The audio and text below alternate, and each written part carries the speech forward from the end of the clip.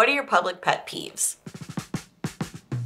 You know when you're on a plane and you're sitting there really tight and then all of a sudden a pair of dirty fucking feet show up right there? You should be put on the no-fly list. I don't love when people are sitting so close to me, our arms are touching. I don't like it when, like, they won't kind of recoil. It's like, recoil. I think mine is when you're walking somewhere and they stop instead of like Right in front of you? yeah, right. In front Oh of my you. God, I hate Just that. short stop it. Yes. And Oh you my almost God. hit them. Oh, I do hit them. I have like tripped over children. People who take up the entire sidewalk. If there's like groups of people and they just like line up like they're in some marching order or something, I'm like, We both inhaled so deeply when you said that. People have no self-awareness when you walk, and then it's like they turn off. It's like the snatchers, There's the a body glitch. snatchers. There's Yeah, a they're just glitch. like, But if you're walking slow and I can't get past you on the sidewalk, so now I have to walk at a glacial pace, drives me insane. What about these fast walkers coming up on your ass while you're enjoying the scene?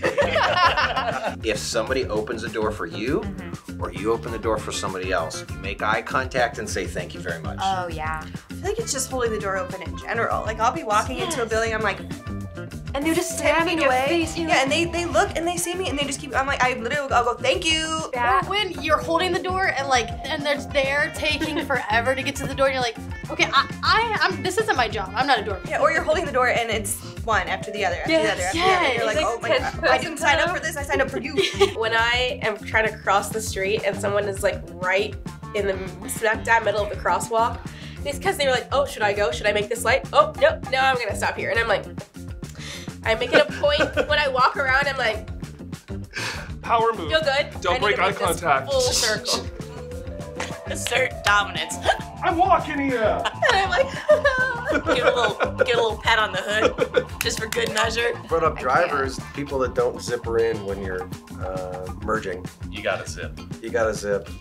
The fact that people get mad because they don't understand zippering is also frustrating because they'll be like, oh, well, if you're waiting till the end to merge, I'm not gonna let you in. And it's like, that's literally the point of zippering. Even especially in traffic. Oh yeah. Somebody lets you in, you give that expressionately wave you're in the just like, back. thank you. Anything Just a that little- you can do to let them know that you've had a crappy day, traffic sucks, and you got let in. I have to say, for the women that drive to work and then do their makeup in the mirror as they drive, kudos for having that kind of actual coordination. But I've been waiting for you to merge for like 2 minutes now.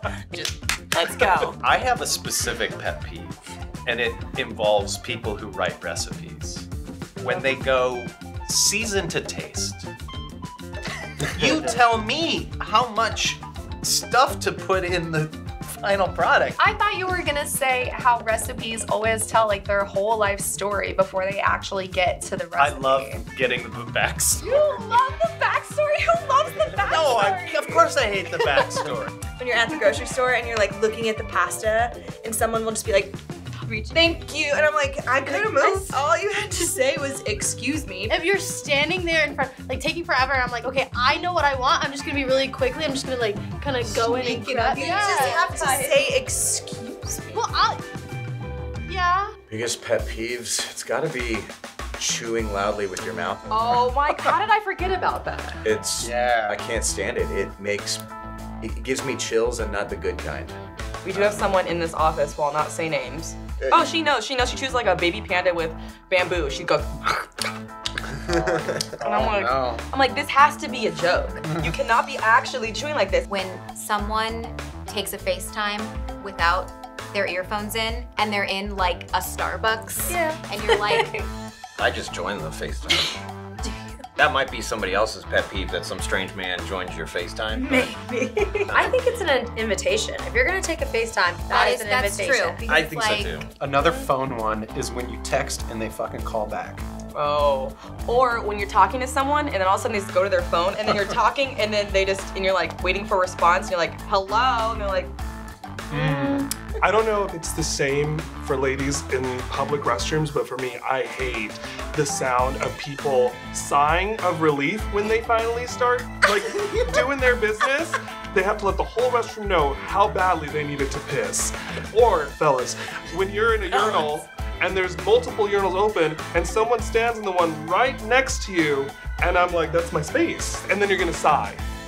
One that gets me is when people's dogs like smell, because there's a dog that smells currently right now in the office. I just like wash your dog more. I don't know. Is this video just for us to air things about